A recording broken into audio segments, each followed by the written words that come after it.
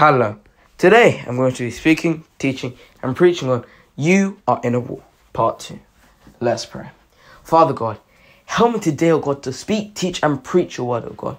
Give me, Father, the fire and the fervence, Father, to touch the people's hearts, O God, that they may receive this word that you have put in my heart, O Lord. That they may use these weapons of warfare, these weapons of spiritual warfare that you have given, that they may combat the enemy, O God, Father, and that they may stop losing these battles, O God, and start to win, and start to receive, and start to walk in victory that you have set as the president, O God, the president. In Jesus' mighty holy name, amen and hallelujah, amen. I want us first to turn to 2 Corinthians 10 verse 4. Say amen when you're there. 2 Corinthians 10 verse 4. This is a continuation from the previous message, You Are in a War. 2 Corinthians 10 verse 4 says, For the weapons of our warfare are not carnal, but mighty in God for the pulling down of strongholds. And verse 5 says, Casting down arguments and every high thing that exalts itself against the knowledge of God, bringing everything into captivity to the obedience of Christ. I want us to focus on verse 4 though. Our weapons of our warfare are not carnal, but are mighty with God in the pulling down of strongholds. As the previous message said, our weapons, our weapons in this war are not carnal. We have now realized that we are in a war. But how do we fight it? How do we fight in this war? Well, God has given us our weapons. Some of you may know about some of them, but do you know about all of them? And one of the most important weapons, I have to say right now, which has saved my life countless of times, is prayer. Prayer. You may think that prayer is such a simple thing in Christianity. Everyone does that. But when you pray with the fervence, and when you pray in tongues and with the blood of Jesus, and you actually pray. You don't pray because you want to, but you pray because you're fighting a battle. That is when the mountains move. That's when the mountains move. Jesus said that you must have faith as small as a mustard seed. When you pray, that's when the mountain moves.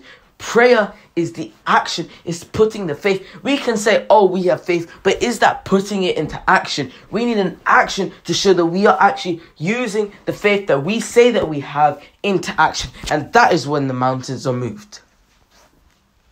And that is through prayer. Through prayer. That is when the mountains move. And that is when the enemy will move for you. Submit to God, resist the devil, and he will flee from you. Surrender it all to God. And now that you surrendered it all to God because you laid your life down on the cross when you accepted Jesus as your Lord and Savior, now you resist the devil. And the way you resist the devil is through prayer. Prayer is our key weapon of warfare. It's sharper than a two-edged sword, cutting through even bone marrow. Sharper than a two-edged sword. And you know how we pray? We take the example of Jesus. Jesus, when he was in the wilderness, did he use his authority? He didn't use his authority. He could have used his authority as God and said, Satan, go. I'm God, so you have to move. But he used what every one of us can do today. He used what all of us can use today. And you know what that is? He used the word of God. And this is one of the first weapons of spiritual warfare. The sword of the Spirit. The sword of the Spirit. And the sword of the Spirit is the word of God. The word of God is sharper than a two-edged sword. That's what it says in Hebrews. Do you know why it says this? Because the word. Jesus used the word. And everything has to bow down in the name of Jesus and the word. Because everything in God's word is what God says, and God is behind that God agrees with that, God accepts that. So whatever in the word, and you say, not from your own mind, not from your own words, but from the word of God, from the word of the Almighty God, from the creator of the universe, everything else has to bow down and obey. Everything else has to step down and obey, because it is the word of God, the words from God himself. That's why Jesus, he used the words to show us what we can do in our lives to take back territory from the enemy in this war. Jesus used the word against the devil. When the devil said, throw yourself off this building, because it says in this Psalm 91 that, the angels will catch you when you fall. Jesus said to not test the Lord thy God. And he uses scriptures to combat the enemy. And then after 3 times, the enemy has to leave. After 3 times, the enemy left. And it also says in the scriptures that when a demon goes, when the devil goes from a territory because you have cast him out with prayer and fasting and supplication and the word of God, who'll come back with 7 demons stronger than himself. If 1 demon is cast out, 7 will come back more. And this is why we need to be so strong in the word of God and prayer. And the reason I'm saying these 2 points together is because they intertwine. You cannot pray without scripture. Your prayer, you can pray without scripture, but it will have no furtherance. It will have no sustenance. It will have no power. The word of God needs to be used in every aspect of your life. That's why when churches go and do Bible study or Bible memorization, this is why. Because they are trying to sow down the word in your heart. So when you're in those tough times, you do not have a Bible. When you seem like you don't have anything, when everything is breaking down in your life, you can come and fall upon those scriptures. You can come and fall upon the scriptures. Even without a Bible. That is why we memorize scriptures. So when we fight our battles, when we fight this war that we have been put into, we use the word of God. Even if we do not have a Bible around, we can instantly pray, use the word of God on the street, in our workplace, at home, on the bus. We can use it in the car. We can use the word of God, just let it flow forth out of us and cut the enemy left, right. Let me tell you the story. Wow, look at the time already. Let me tell you this story. When I was really, really sick, if you've been listening to this channel for a very long time, it was during 2017, 2016, that period of time in my life, when I was very, very sick. And it was one Tuesday night. I remember this so vividly. It was a Tuesday night. This is one of the reasons why I upload the preaching every Tuesday night. One of the reasons. I was laying in bed, right? And I just felt so sick. I couldn't move my body. All I could was hear and move my eyes. I was basically, in the sense, paralyzed. I was just stuck there on my bed, laying down. And my mum, she was praying for me. And my mum is a prayer warrior. She understands spiritual warfare. She is a prayer warrior. She prayed for me and prayed and prayed and prayed. But I wasn't getting better. I wasn't feeling better. And then the Holy Spirit told her that she needed to repent. That she needed to repent and use the word of God.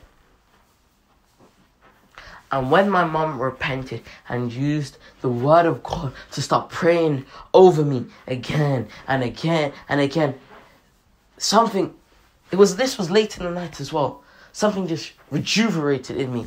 I still remember, 7 demons. Demons in packs of 7. 7 demons in one pack. And there were 4 packs. So that's 28 demons all together in rows. And as soon as my mom started to use the word of God and repented, I could see these demonic-like black shadowy figures start to be cut left, right. I could see the cuts and bruises on their body. I remember it's still in my image and my mind right now. I can still remember the cuts on their arms, the bruises on their face, the hits in their eye. And I believe that if my mom did not repent that night, and if she did not use the word of God that night to pray for my life, I would not be here speaking to you today. I was paralyzed. I couldn't move. All I could use was my eyes, my ears. Couldn't even speak. And I felt, and I know that if my mom did not repent and pray and did not use the word of God in her prayer, then I know I would have not been here today. I would have been in a grave tomb. Been in a memorial center, a grave tomb right now. And these are one of the many reasons why I upload on a Tuesday night. Tuesday is such a significant and important day that so many spiritual things has happened for me. But back to the word, back to the message. What's the meaning of that story? Is that when you do not pray with the word of God, nothing happens. That is why I say prayer and the word of God, the sword of the Spirit, is interlinked. Because without prayer, you cannot use the word of God. And without the word of God, you cannot use prayer. They are interlinked like faith and love. So we use prayer and the word of God as our attacking, as our offense. Yet, as our defense. You may see swordsmen use their swords on the attack and have shields for their defensive stance. But some warriors only was able to wield a sword. And so they would use their sword as their defense also. And so can we use our sword and the word of God and prayer as defense. Defense. So can we use prayer and the word of God as our defense also. When the enemy says, "Oh, you're ugly. You'll never look as good as them," you just say, "I am fearfully and wonderfully made. I am made in the image of God."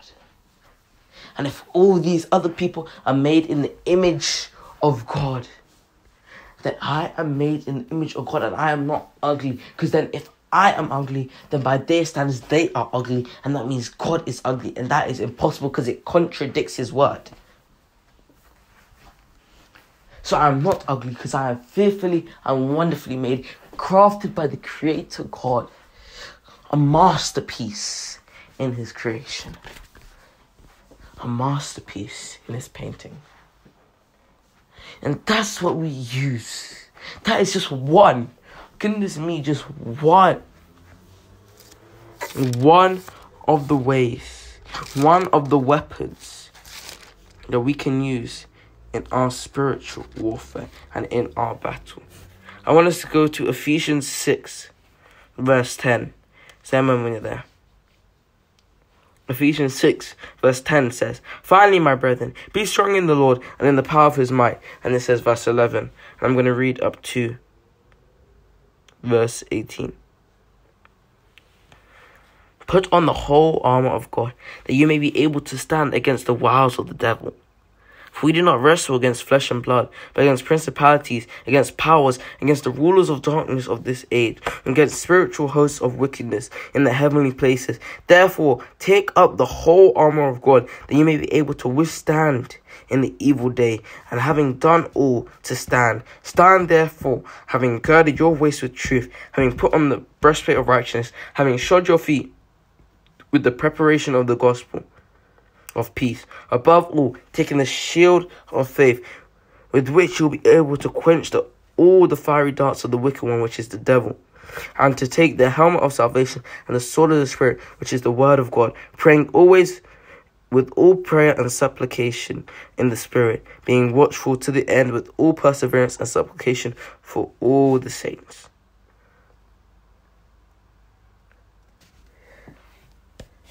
That is such a hefty scripture. But right there, it named the whole purpose. That 7 verses name the whole purpose of spiritual warfare. And next week, we are going to be doing a scriptural analysis on Ephesians 6, 10 to 17. Verse 10 to 17. That is what we'll be doing next week. A scriptural analysis on Ephesians 6, 10 to 17. Verse 10 to 17. But what it really unpacked there is our enemy. It gave us 3 targets. Our enemy, our armor, and our weapons. And I just covered one of our weapons. This topic is so broad. I do not know how many messages it will take to cover this entire topic, but it's so broad, and that is only a small piece of information, even about the sword of the Spirit and the word of God in prayer. It is so small yet so large in our lives to fight the war that we ourselves are in. Now, I want us to take back the territory that the enemy has stole from us. I believe that the enemy, over the centuries, has been clawing, and especially in the 21st century, has been clawing away at our territory. And we need to fight and take it back. Use the authority that God has set. Use the authority that God has given upon us. I'm going to link in the description at the bottom of this video, authority. The video of authority. The message on authority. I will link that in the description below. But what the overall message today is that prayer and the word of God is the 2 main weapons of our warfare. Prayer and the word of God. Those are our 2 main weapons of warfare against the enemy. Those are our 2 main offensive weapons of warfare, and a defensive weapon of warfare. Now, Jesus died on the cross for you and I to make these weapons, this authority that we have in Christ, possible. He died on the cross for you and I. If He did not die and take away our sins, our punishment would be death. Not everlasting life, just eternal death. Eternal nothingness. For the wages of sin is death. But Jesus died on the cross. He took our sin. He took our punishment. He was the last Adam. He took back what the first Adam gave. And He died on the cross for you and I. To the keys back from death and the grave. And now has given us a choice. You either accept Him as your Lord and Savior and acknowledge what He has done for you and start walking on the right path, or ignore and still to live your sinful lives. But now you know the cost. And you made that decision. So if you just feel the Holy Spirit tugging at your heart, and you feel the presence of God, or you feel just something, just your heart's beating, you feel something in your heart, I just want you to repeat this prayer after me. Even if you're a born-again Christian, repeat this prayer after me. Father God, in the name of Jesus Christ, I repent of my sins. Lord Jesus, forgive me. And I receive you now as my Lord and my Savior from this day forward. In Jesus' mighty holy name. Amen and hallelujah. Amen. from this Tuesday to next Tuesday, as I always challenge you to do, I want you just, if God tells you something, just write it down. Quickly, write it down. As it says in Habakkuk 2:2-3, then the Lord answered me and said, write the vision and make it plain on tablets, that he may run who reads it. For the vision is yet for an appointed time, but at the end it will speak and it will not lie. Though it tarries, wait for it, because it will surely come. It will not tarry. Write the vision down and make it plain on tablets. So whatever God tells you this week, I want you just to write it down. Write it in your notes. Even if it's just a simple thought, write it down. Make it plain on tablets so that when you read it, you will run with it. And that is what I want us to do for every day of the week until next Tuesday. I want us to write, even on our phone notes, if we don't have any paper, write it on your phone notes. Make a folder. Make a page to do with the notes that God gives you. Even something simple that God gives you, write it down and make the vision plain on tablets. That you, when you go back and you look on it, you see the revelations that God has given you and that you may run with that revelation. And that is what I ask you to do from this Tuesday to next Tuesday.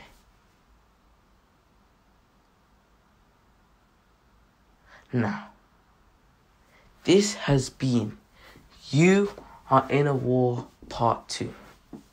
I just wanted to say thank you for listening.